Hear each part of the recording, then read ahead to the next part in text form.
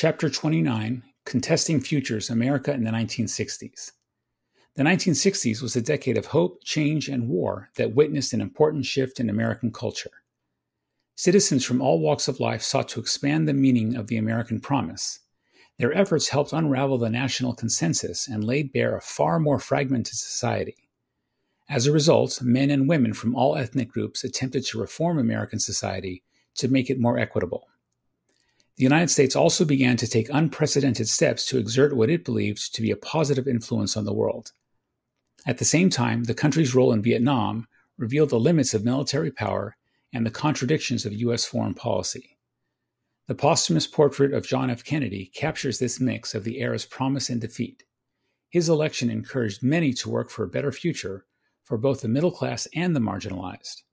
Kennedy's running mate, Lyndon B. Johnson, also envisioned a country characterized by the social and economic freedoms established during the New Deal years. Kennedy's assassination in 1963 and the assassinations 5 years later of Martin Luther King Jr. and Robert F. Kennedy made it dramatically clear that not all Americans shared this vision of a more inclusive democracy.